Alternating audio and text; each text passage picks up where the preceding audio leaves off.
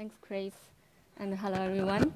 As a nano engineer, I've been working in the past 12 years to improve lithium batteries for use in clean energy electric cars of the future. Lithium batteries power most of today's portable electronics, like mobile phone, iPad, computers, camera, etc. Electric cars represent by far the most demanding consumer applications for lithium battery. Batteries need to safely provide massive power for long periods of time, must charge fast, and must withstand vibration during driving. Currently, electric car can't take you very far on a single charge. For example, the Volt, a hybrid electric car released by Holden last year, only has a capacity to travel 87 kilometers on one charge, but charging takes more than 10 hours. The Nissan Leaf, a full electric car, has less than 160 kilometer driving range and takes hours to be recharged. Also, the battery packs used in the current electric cars are heavy.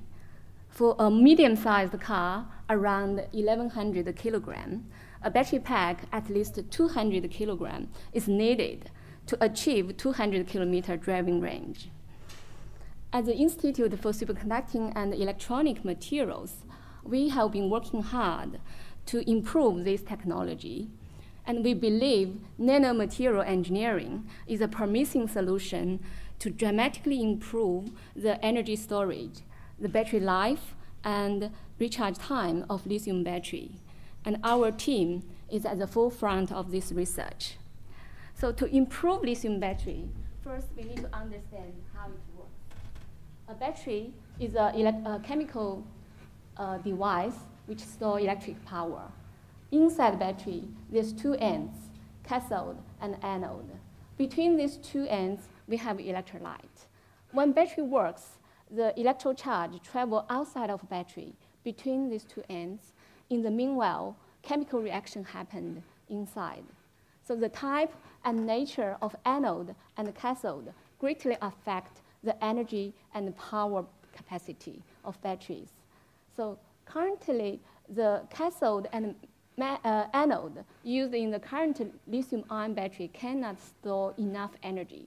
To improve it, we need to find new materials with higher capacity. For the anode side, after screening all the candidate materials, we found silicon is quite promising because silicon has theoretical capacity 10 times higher than current anode. But silicon is a semiconductor. The conductivity is not high.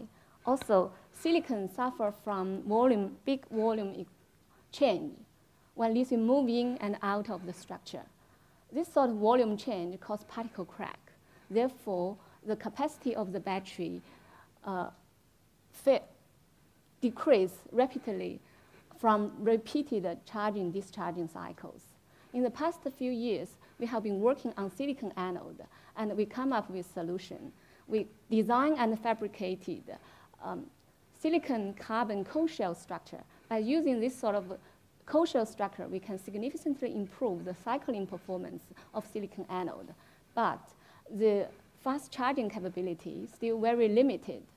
Recently, we found germanium is a more promising anode material than silicon in terms of fast charging capability, because lithium diffusivity in germanium is 400 times higher than in silicon.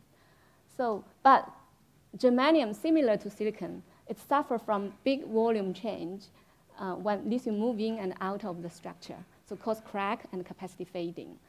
To solve this problem, we designed and fabricated a germanium carbon co-shell hollow structure. The particle size of this sort of co-shell structure is around 30 nanometer. To put it in perspective, 30,000 this sort of particle laid end to end, the length still less than 1 millimeter. So it's a very fine particle. So the surface energy of this particle is very high. Therefore, the particles automatically agglomerate with each other. So the carbon shell connect with each other, form three-dimensional conductive network, which is very good for charge transfer and lithium diffusion. So in this way, the new battery can achieve charge capacity 5 times higher than current anode material. And also, it can tolerate fast charging. The charging can be, just take less than 2 minutes for this battery. So for the cathode side, we're particularly interested in sulfur because sulfur has theoretical capacity 10 times higher than current cathode material. So also sulfur is very cheap. It's cheap material and also non-toxic, which make it very suitable for large applications, like in electric cars. So from this figure, you can see if we use lithium sulfur battery as power for electric cars, it's possible to achieve 400 kilometer driving range. However, the previous generation lithium sulfur battery hasn't been commercialized because the capacity fade rapidly from repeated charging discharging. In previous sulfur electrode design, sulfur was coated on relatively open carbon structure. This is a problem because the intermediate reaction products called lithium sulfur can easily dissolve in the electrolyte. This causes the battery capacity drop very quickly during charging discharging. So the breakthrough we have made actually is to confine sulfur in this sort of a double shell carbon hollow sphere. So this sort of a carbon, double shell hollow carbon sphere works as nano container for sulfur and prevent intermediate reaction products leaking out. In this way, we can significantly improve the cycling performance. Independent experimental results show the battery can be discharged for 100 cycles without obvious capacity drop. However, currently, only 65% possible amount of sulfur can be used because you can see there's a large hollow void. So the sulfur stick to the carbon surface. The inside hollow void, only small amount of sulfur there. Therefore, the amount of sulfur is low currently. To increase the amount of sulfur and try to achieve higher capacity, we are currently using vertical aligned carbon nanotube as container for sulfur. And after insert sulfur in, we then seal the top and open top using a porous carbon or porous conducting materials. So the diameter of these carbon nanotubes also very small, just few nanometers.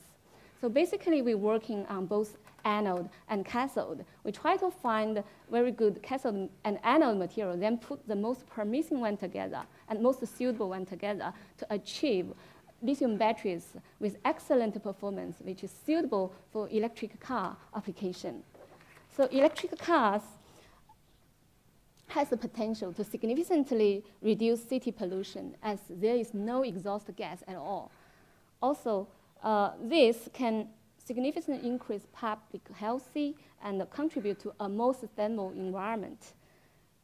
Replacing current cars with electric cars can also reduce our dependence on oil and petrol. The US government has pledged $2.4 billion in federal grants for electric cars and batteries. Chinese government has announced recently they will provide $15 billion to initiate an electric car industry. Australian government has also investigated $26 million to the Automotive Collaborative Research Center called AutoCRC to develop technology for more affordable, more reliable cars. Together with industry funding and researchers' contribution, the total CRC program comprises $72 million cash and in-kind contribution from 30 participants and in 4 countries. Our research team at Institute for Superconducting and Electronic Materials at University of Wollongong, leading the Auto CRC vehicle electrification program. As part of CRC, we are currently closely working with our industry partners, including battery manufacturers, battery charging company, and automobile company, trying to scale up and commercialize our lithium battery technology. Thanks.